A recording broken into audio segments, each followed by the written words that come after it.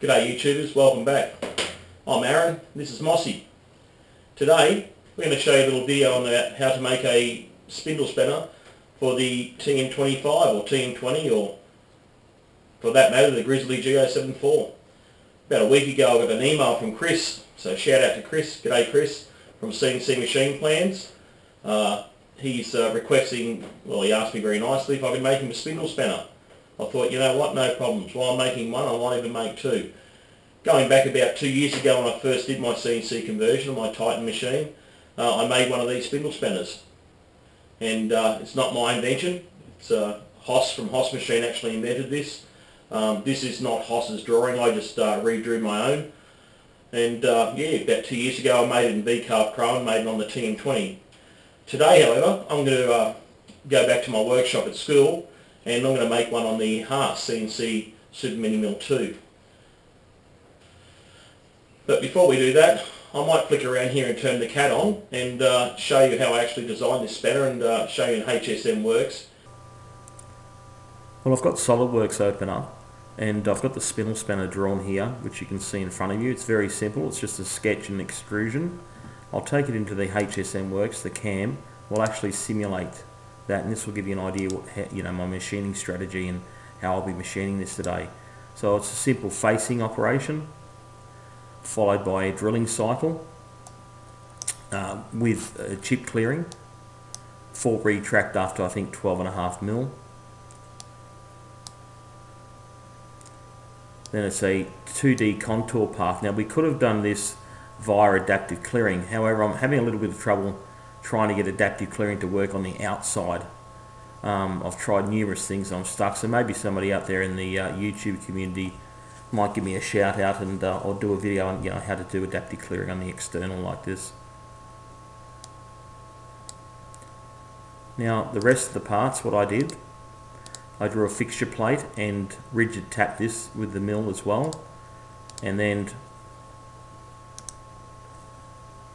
attached it to the fixture plate and told HSMWorks which one's the fixture and which one's the job, and you can see the stock has gone around the spindle spanner. This is a clean up full depth pass with a chamfer around the top edge as well. And lastly was the part flip, where I flipped the part and chamfer this top edge as well here. Okay, well let's get into it.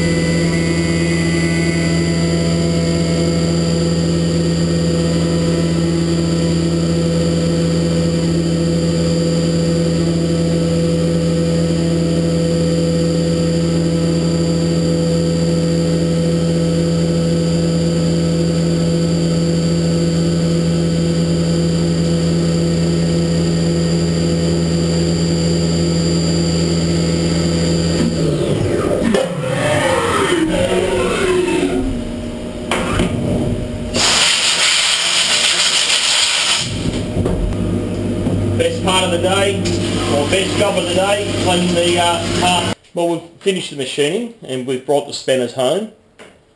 You can have a look at them. We've still got to have the pin put in them, but the precision, have a look at that. How good is that? There we have it, guys. I hope you enjoy the video. Don't forget, thumbs up, post me a comment, and please subscribe. Thank you very much.